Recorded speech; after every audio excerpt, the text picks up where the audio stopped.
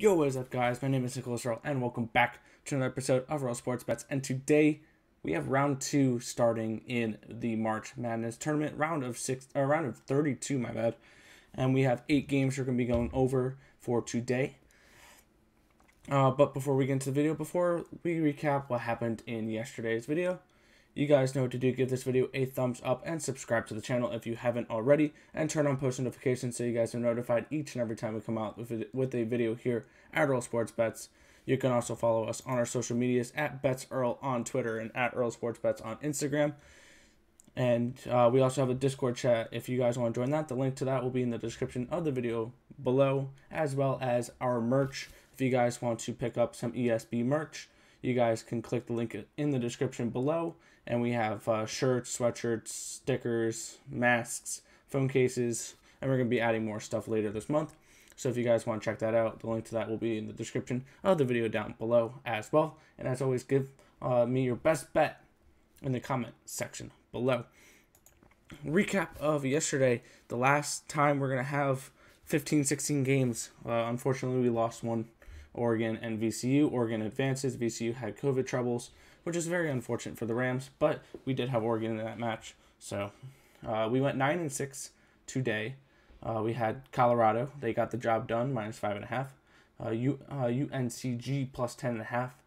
Barely covers. They looked really good that game. They had a couple times where they caught back up and made it close. Kansas, on the other hand, they barely lost it. They gave up a layup, basically, at the end of the game to lose the cover, unfortunately. It happens like that. LSU -2. They took care of business versus St. Bonaventure. They just looked like the better team. Texas Southern covered, and they actually didn't look terrible against Michigan. They only lost by 16, covering that plus 25.5 pretty comfortably. Then we had Creighton -7.5. They barely beat UC Santa Barbara. Only beat them by 1 point. Iona plus 16.5. They made that a closer game than it looked. It finished at a 13-point game, but they were leading for, I believe they were leading at halftime, or they were only down 1 at halftime. And they covered that 16.5-point spread. USC, they looked good. They beat, it was Drake by 16 points. Took care of business there. Grand Canyon only lost by 12, or they lost by 12 points, covering the plus 14.5. So the 15 seeds all covered, I believe, except for Cleveland State. That was the only 15 seed that did not cover. UConn -3. That was embarrassing. They lost by 9. They didn't look good at all against Maryland. Virginia, talk about embarrassing though. They lost to Ohio from the MAC, 62-58. I liked Ohio in my bracket video, and then I looked over the numbers and I liked Virginia a little bit more today, and unfortunately I was on the wrong side. Oklahoma +1, they cashed. They win 72-68. Norfolk State, geez, they lost by 43 points today. Did not cover the plus 33.5. I thought that was a lot of points. That was the most on any spread for this tournament, and apparently it was rightfully so. BYU, that was an awful loss. They just couldn't stop UCLA scoring. And then to end the night, we hit a plus 345 underdog with Abilene Christian, and they get the win, and they cover the plus 8.5. So we went 9-6. We are 18-17 so far in the March Madness tournament. But let's get into today's games, as we are starting with Loyola Chicago taking on Illinois. 7.5-point spread, -335 for Illinois, plus 280 for Loyola Chicago. Illinois coming into this game 24-6. They knocked off Drexel in the first round. Loyola Chicago coming in 25-4. They knocked off 9-seed Georgia Tech in that first round matchup, where Georgia Tech shot 60%, and they still beat them by double digits because they couldn't get a single offensive rebound.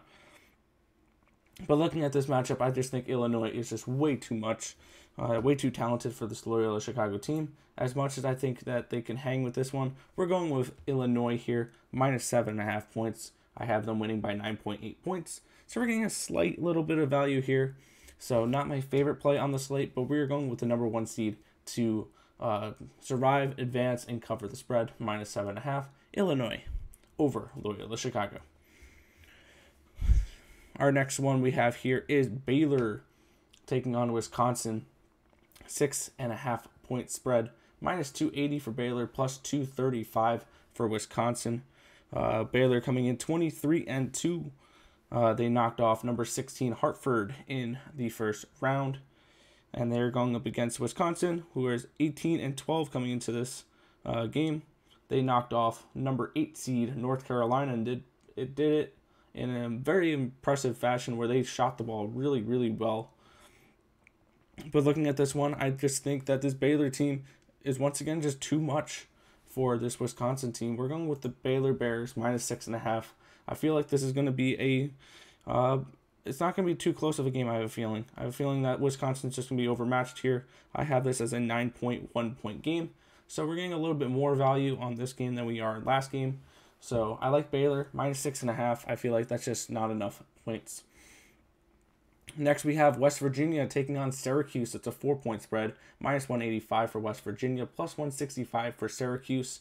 And looking at this game, West Virginia comes in 19-9. They knocked off Morehead State in the first round to advance to this round, where they'll be taking on number 11 seed Syracuse, which is 17-9, which upset San Diego State in the first round to make it where they are now.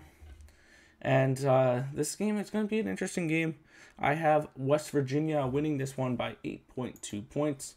I like them there. I'm probably going to bet their money line or parlay their money line with the next game money line as well. But I like West Virginia minus 4 versus Syracuse. Buddy Boeheim looked really good in that first game, but I don't see that 3-point shooting from Boeheim being able to continue to this next game. I think West Virginia is able to knock off this pesky Syracuse team. Next, we have Arkansas taking on Texas Tech. 1.5 point spread, minus 125 for Texas Tech, plus 105 for Arkansas. And I was looking at this one, and I feel like this line was just wrong. I have Arkansas winning this game by 3.4 points. So we're going to be going with the plus 1.5 points. I like the plus 105. Parlaying that with West Virginia's minus 185 is probably something I'm going to do tomorrow. I like that line a lot. So we're going with Arkansas here, plus 1.5. Arkansas coming in 23-6. They knocked off Colgate, the number 14 seed in the first round. And then Texas Tech, they come into this game 18-10. And they knocked off 11 seed Utah State. So for this one, we're going with Arkansas plus 1.5 versus Texas Tech. Our next matchup, we have Rutgers taking on Houston. It's an 8-point spread, minus 385 for Houston, plus 315 for Rutgers. Rutgers coming in 16-11. They knocked off number 7 Clemson in the first round. And then they're going to be going up against the number 2 seed Houston. They were 25-3 in the American Athletic or 25-3 this season, and they knocked off number 15 Cleveland State in the first round. They were the only number 2 seed to cover the spread. Fun fact in that first round. But for looking at this matchup, I feel like 8 points is just a little bit too much. I don't know what that's doing there. I feel like 8 points is a little much for this Rutgers team. Now, I can say that, and Houston can easily blow them out by 15 because they're that type of team. But I feel like this is one where I'm going to take Rutgers plus 8, and I'm going to take a stab here at that plus 315 price tag. They're one of my 2 teams that I'm going to be taking a money line stab on tomorrow that are a decent size dog. We're taking Rutgers here plus 10, or the plus 8 and the plus 315 money line versus Houston. All right, 3 more games to go for this slate. We have Florida taking on Oral Roberts, 8.5 point spread for this game. Minus 380 for Florida, plus 310 for Oral Roberts. Florida coming in 15-9. They knocked off number 10 seed Virginia Tech in the first round in overtime.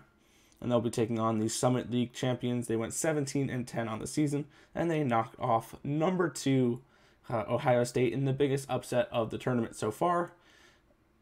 And we're going to be going with the plus points here. Oral Roberts This is, I think, my lowest value play on the day. I have Florida winning this game by 6.3 points. This is not what I'm going to be betting the money line on. I'm going to be taking them plus the points, not plus 310 though. I think they can cover the spread here against Florida, which it should be an interesting game. It's going to be cool to see a 15 play in the second round. Usually they don't go much further than that, so we're not betting the plus 310, but we will take them plus 8.5 versus the Florida Gators. Next, we have North Texas, the Mean Green taking on the Villanova Wildcats, 5.5 point spread, minus 240 for Villanova, plus 200 for North Texas here. North Texas coming in 18-9. They are the Conference USA champions, and they knocked off Purdue in an upset, number 4 ranked Purdue in the first round.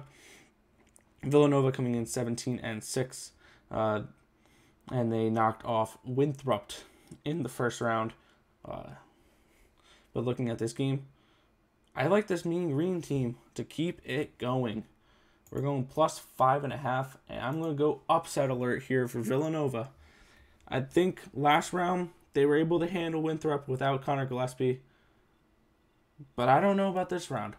I feel like North Texas can exploit that a little bit, and I think they can get the job done. I have Villanova winning this by 2.1 points, but I mean plus 200. I really like that tag. So we're going with North Texas here, plus 5.5, and the 200 money line against Villanova.